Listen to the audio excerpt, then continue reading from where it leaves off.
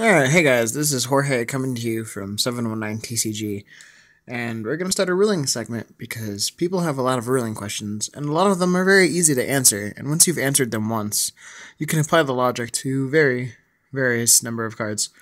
We're going to start with psi-blocker. This has been seeing a lot of play recently. It's really good to stop Ophions, Secrets, Fates, because unlike Prohibition, it'll affect a card already on the field. This is because Prohibition has the line that cards already on the field aren't affected, which is not the case for psi-blocker. So this list will apply to both Prohibition and psi-blocker. You just have to keep in mind that Prohibition will not affect cards already on the field, while psi-blocker will.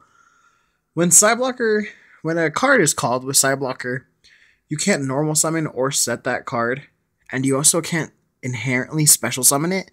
That means you can't special summon Cyber Dragon or Machina Fortress, or, stuff like Hyperion or Grapha. None of that. You cannot use it as a fusion, synchro, or exceed material. Under the levels of the card would count as you trying to use them. That monster cannot attack, and you can't manually change its battle position. What that means is, if you can change its battle position through something like Book of Moon, but much like Arcana Force the Fool, you can't actually switch it yourself. You can't activate that monster's mandatory effects, or anything that starts a chain about that monster.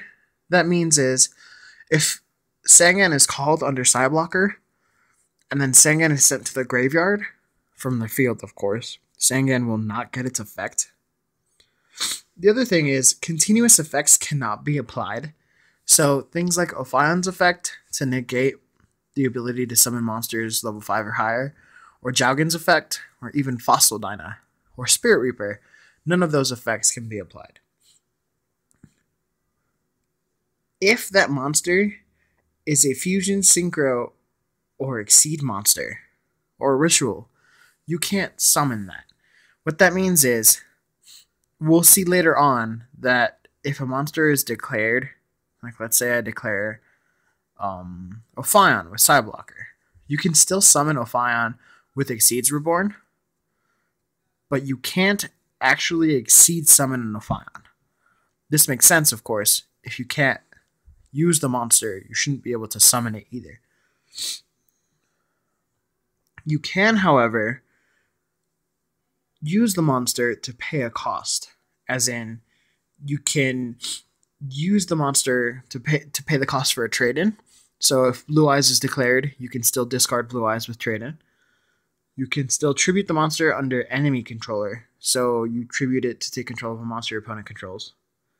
And you can still remove it from play. So let's say you declare Blaster under psi-blocker, and your opponent activates 7 Sword, or Sacred Sword of 7 stars, they can still remove that Blaster from play.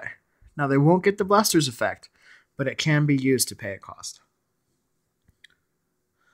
You can also, as I mentioned earlier, use that card, or use that monster, for other card effects. What that means is, let's say Stratos is declared under psi-blocker.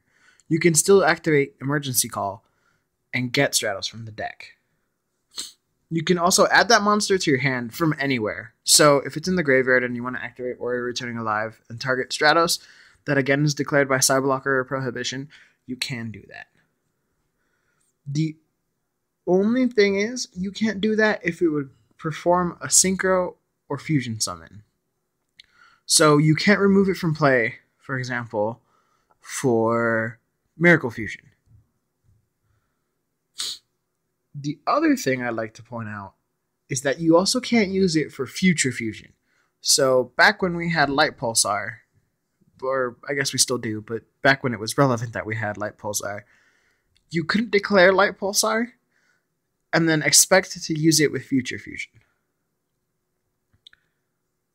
As I mentioned earlier, you can change its battle position using card effects. So if Morphing Jar is declared, and you want to change Morphing Jar's battle position with AD Changer, you can do that. Now moving on from monsters, if you declare a spell or a trap with psi-blocker or prohibition, you can use that spell or trap to discard as a cost for something. Or you can use it for other card effects as well. What that means is, if let's say I declare Monster Reborn with psi-blocker or prohibition, and you summon Summoner Monk, you can still discard either that Monster Reborn or Book of Moon or whatever for Summoner Monk and get Summoner Monk's effect. You can also use it you can also add it to your hand. So let's say I declare Super Transformation with psi-blocker. You can still add Super Trans to your hand with psi-blocker.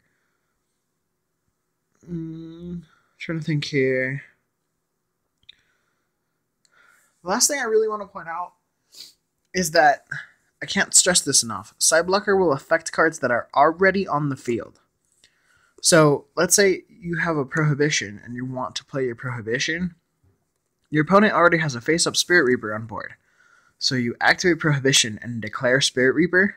The Spirit Reaper that's already on board will still have all of its effects because Prohibition states that cards on the field currently on the field are not affected by the effects of Prohibition. But psi-blocker does not have this line of text. So if you psi-blocker, a Spirit Reaper, a Jowgen, anything like that, none of it will get its effect. Thank you for watching. Stay tuned. We'll have more ruling videos for you. Post in the comments, please, if you have a specific card you have a question about. I can probably answer it for you.